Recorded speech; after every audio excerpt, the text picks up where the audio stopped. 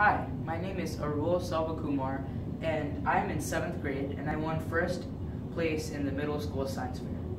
My project title was, What is the effect of probiotics in the gut microbiome in improving neurological disorders? Now, I can see that it would sound like a humbo-jumbo to you, but let me break it down. Probiotics are nutritional drinks or foods that can help you in that they give more bacteria to your body. Did you know that in our body there are more bacterial cells than regular cells in our body? And when I found out that a lot of these bacterial cells are in our gut microbiome or our stomach, I decided to research a lot more on that. And I found out that probiotics can help the gut microbiome in a large way. But then I wondered, could the bacteria in the gut microbiome do anything to help your brain? Because a lot of the times we hear about diseases, we think of neurological disorders. And so that was my project broken down for you.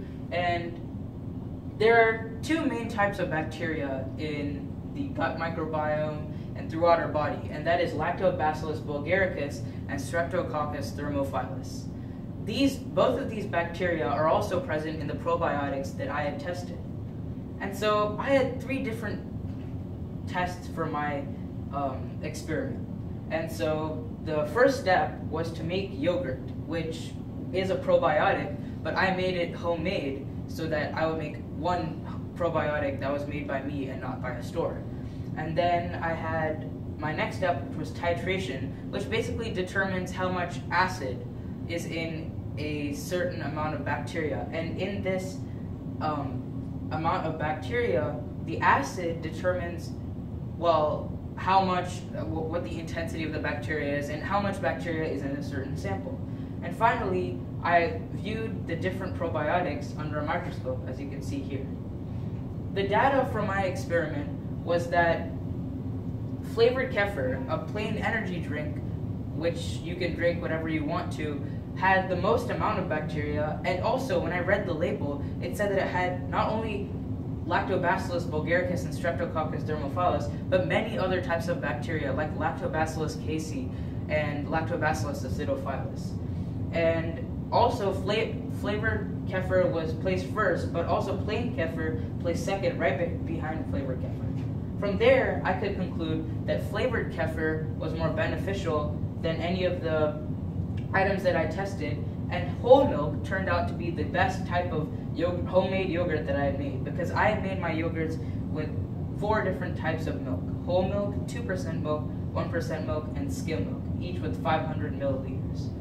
And I also found 3 different ways to conclude in my graphs.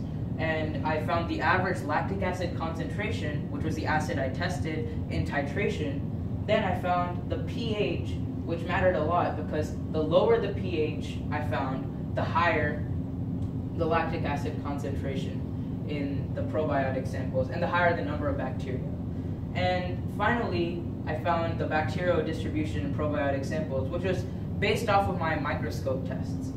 And again, I could conclude that the gut microbiome can help the neurological disorders because it can send neurotransmitters up to the brain, and those neurotransmitters will help the brain, and the more neurotransmitters there is, or in other words, the more probiotics that you eat, for example, flavored kefir or whole milk, the better your body will be.